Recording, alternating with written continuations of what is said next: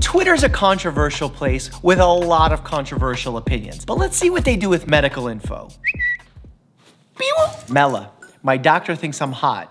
He said fever, but I'll take it. A fever is above 100.3 degrees Fahrenheit. A lot of my patients come in and say they have a fever because they're running 99.5, but that's not a fever, technically speaking. You are hot though. Mommy cusses. Found out at my doctor's appointment that the disturbing voices I've been hearing nonstop are called children. That's good. Bill Murray? Did Bill Murray tweet this? I hate when I'm on the treadmill and my hand accidentally hits the stop button and I have to get off and eat a bacon grilled cheese sandwich. Don't hit the stop button. Unless it's an emergency, of course. And don't get a bacon grilled cheese sandwich. First date, her. I'm really only interested in inner beauty. Me. Oh, I see. Second date, me. So I scheduled us for colonoscopies. That's funny. That's not the inner beauty that you want to see, because I will tell you, unless you do really good colon prep, which means drinking that stuff that makes you clear out, the colon is not a pretty place to be. Taming Fred Savage. I don't know who Fred Savage is. Me. Donating body to science. Science donates my body to Goodwill.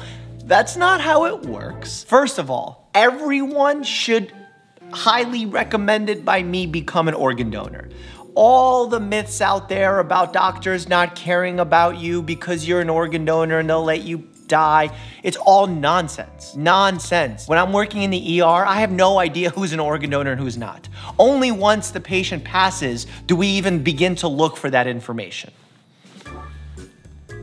And we don't donate the bodies to Goodwill. I found out it takes 42 muscles to frown, so I went ahead and canceled my gym membership. I don't know it's 42 muscles, but I know it takes more muscles to frown than to smile. That's why I'm always smiling, because I'm lazy. Rodney LaCroix. I wonder if he owns the water. Rich? Doctor, do you exercise? Me, yes. Smoke? No, never. Drink? Yes. How often? 4 kids. Heavily. Got it. I long and love for those honest conversations. As a family medicine doc, you're talking to someone who's stressed out. They're not so excited to be at a doctor's office because they have a million other things to do. But you just have this like connection where they tell you about their life, you understand their struggles, you help them, you try and make their life not only a little bit healthier, but a little bit more fruitful. So they get more out of it. They give to the world, they give to themselves. Genetics lab, me. One designer baby, please. Doctor, it's not like that, you. Me, please remove the pooping and crying functions. Doctor, what? No, you can't. Me, give it wings and flamethrowers. Doctor, me, I'm gonna call her Claire. It sounds like they're building a transformer more than they are making a designer baby. That is literally not how it works. Your baby will need to cry, your baby will need to poop. In fact, if it didn't have those functions, you'll have a bigger problem with your baby. Just saying. Maybe I took that too seriously. You know you're a nurse if you've been telling stories in a restaurant and had someone at another table throw up. I think that's just like being in the medical professional in general. Sometimes I'm telling stories to my friends and they're like, Mike, we're eating. And I'm like, true.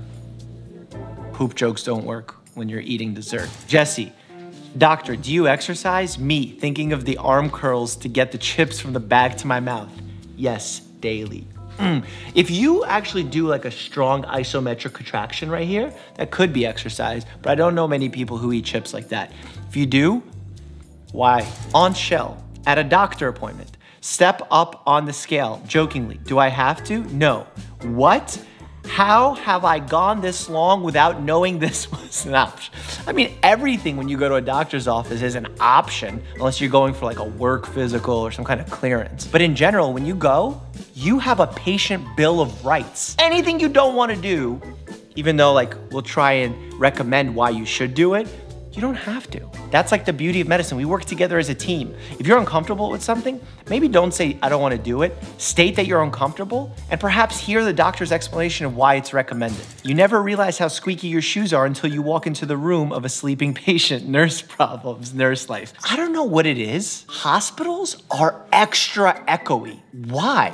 So I got a text from the doctor asking if my crap was properly hydrated. Turns out he actually wrote CPAP, and no, I'm not not adjusting to bifocals well. For those of you who don't know, CPAP is continuous positive airway pressure. It's the thing that people wear around their nose at night. It's like a big contraption that lays at the side of their bed. It basically keeps your airway open so that when you have sleep apnea, your airway doesn't collapse and you wake up like snoring because you actually weren't breathing. It's not so comfortable to wear, but I will say there are things on the horizon to make this whole process a lot smoother. I feel like a pizza party should refer to pizzas having a party. Oh, wow. Humans having pizza at a party should just be a party with pizza. Does that make sense to you, therapist? I think we should meet more often. I think that is natural curiosity that makes you eccentric and fun and interesting to be around. Maddie MSN. You know it's gonna be a hashtag bad day when the scrub machine gives you 2 pants and no shirts going shirtless. For those of you who don't know, there are now like Scrub X machines, I forgot the name of the brand, where you literally punch in like your employee ID or scan your badge and it feeds you your scrubs for the day. You could put them on. But sometimes they make mistakes. They give you wrong sizes. Sometimes it gives you 2 pants and no shirt. And that's a struggle because to get it fixed, like you need to go find someone, and if you're busy and it's a shift, hey, do you want to hang out? Sure, I'm free October 32nd, 2051. Let's plan something for that. Med student problems. Oh my God. I remember when I was on the ICU block and I would be working 6 days a week. Call Q2, which means every other day, means you come in at like 5 a.m., you leave at 9 p.m. every other day. Just like imagine how brutal that is. You have to wake up at like 3:30, 4, get to the hospital, work all day, get home at 9, wake up again super early. Like all you did was work and sleep during the ICU block. Your friends are like, where did you go this last month? And you're like, ICU. They're like, you see me? No, ICU. Intensive care unit. JK. Oh, get it? JK. 9 out of 10 doctors recommend a diet rich in lean protein and vegetables, and 1 out of 10 doctors is a stakeholder in the bariatric sleeve. For those of you who don't know, by the way, bariatric sleeve is a surgery that you can get in order to shrink the size of your stomach, which basically encourages you to not eat so you lose a lot of weight quickly. Other names for this is a stomach bypass, stomach stapling procedure, gastric bypass, all sorts of names. But these types of bariatric surgeries actually have really good evidence working long-term. For those who are really obese, I'm not talking about if you're 10, 15 pounds overweight. I'm talking morbid obesity, where the obesity is presenting an imminent threat to your life. CT scan. Patient. Doc, you're sure this is safe? Just a little radiation, right? Me from a mile away behind some bulletproof glass, a wall that's 45 feet thick, and a full suit of lead. Please hold still. No, look, CT scans absolutely expose you to a dose of radiation. The benefits of getting a CT scan in an emergency or when there's a true medical condition that we're trying to evaluate are outweighed by the risks, meaning that it's more beneficial to do the scan and expose yourself to some potential radiation. That being said, doing CT scans unnecessarily is really bad. And as a patient, okay, you'll get 1 CT scan, but as the doctor or the tech that's doing the exam, you're doing dozens of these a day. So you'd be exposed to a ton of radiation. So you better get 45 feet away by a 45-foot wall with a suit of lead. Doctor, how do you practice self-care? Me, pillows. Doctor, pillows? By sleeping on them? Me, no, by screaming into them. You know what? I wouldn't even judge. If one of my patients came in and they said they get a lot of happiness or their emotions out by screaming into a pillow, that's awesome. I think I get a lot of my anger out and work out my issues when I'm like punching a punching bag, you know?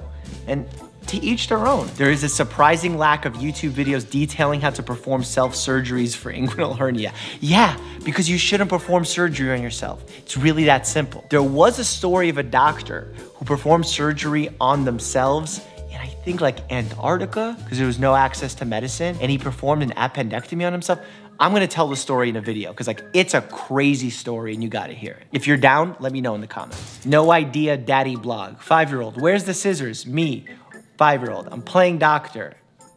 Cute. On the dog, takes back scissors. Bear, that one was about you. I would never use scissors on you. I would never use scissors on you. You sleepy? He's a sleepy bear today. Look at him. Look at his little head. Whoa, that's an aggressive noof.